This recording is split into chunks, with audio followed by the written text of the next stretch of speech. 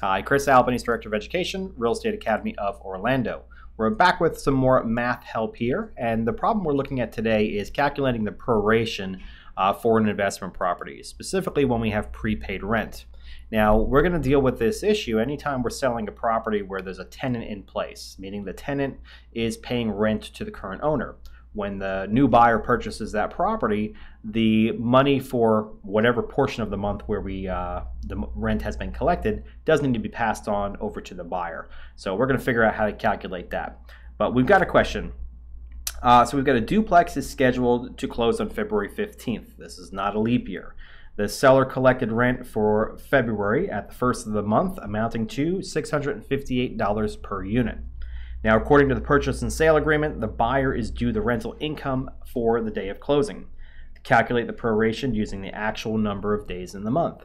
So one thing I want to point out before we go any further with this is, and this is one of those little tricks and issues that you're going to see a lot. When it comes to multiple choice questions, state exams, school tests, you can find little things that they're going to try to trick you a little bit. Now, in this example here, they're using the word duplex. Now, if you don't know what a duplex is, well, that means that there's more than one property here. Maybe one single house, but there's two separate units. So 2 units is going to be a duplex. Now, what we need to know for that is we're going to multiply the rent here by 2. So many times if you see a question like this, you might see duplex or triplex or quadruplex. So make sure you multiply the rent by the actual number of units that they're telling you.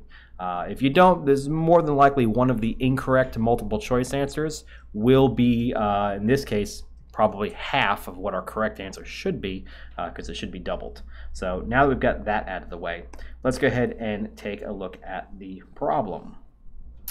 Okay, so what we have here is February. This is obviously a 28-day month. It tells us it's not a leap year. So whenever we're doing a prorate for an individual month, we want to start with the actual number of days that that month has. Now in this case, the month has 28 days. So I want you to visualize it like this. Here's the calendar, and there's going to be 28 days in the month here. Now what proration means is to separate out what portion belonged to the seller who owned it previously versus what portion is going to be owned by the buyer after the day of closing. Now, if the buyer owns it on the day of closing, like they say in the question here, that means right up until midnight the day before closing, the seller owns the property. So in our example here, if we're closing on the 15th, that means the seller owned it for just 14 days out of that month. Now, how many days is the buyer going to own it? Basically take the number of days in the month, in this case 28, subtract out the number of days that the seller owned it, which is 14, and that's going to give us the number of days to prorate to the buyer. So in this case, it is 14. Now, always be careful when you're doing your prorates here and never guess. One problem I see a lot of students use is when they see the 15th of the month, they automatically think it's middle of the month and they want to split it 50-50 between the buyer and the seller. In this case, a 28-day month, that actually works. It is 50-50 between the buyer and the seller.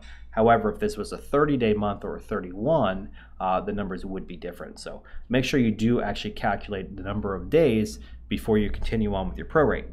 Now, we figured out now that we do need to have 14 days given over to the buyer here. So we'll take our 14 days and we'll go ahead and delete everything else because we don't need that anymore. Okay, so now let's take our rent per unit, which is $658.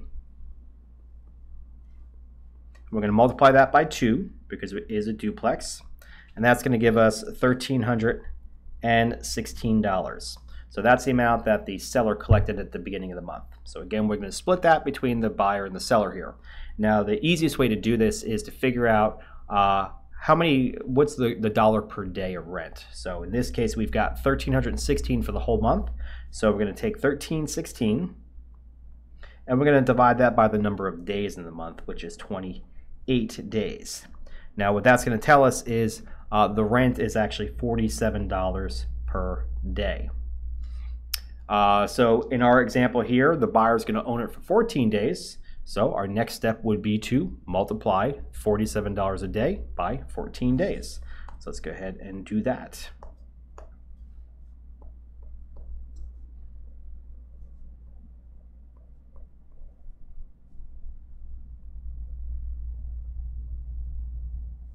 And it's going to end up with exactly $658. And that's our answer. So I hope that helps you out. If you have any other questions, please write to us at info@reaorlando.com or visit us online at Real Estate Academy of Orlando. We'd love to hear your feedback. If you have any suggestions for other math problems that might be giving you some trouble, please let us know and we'll do a video for that as well. Thanks again.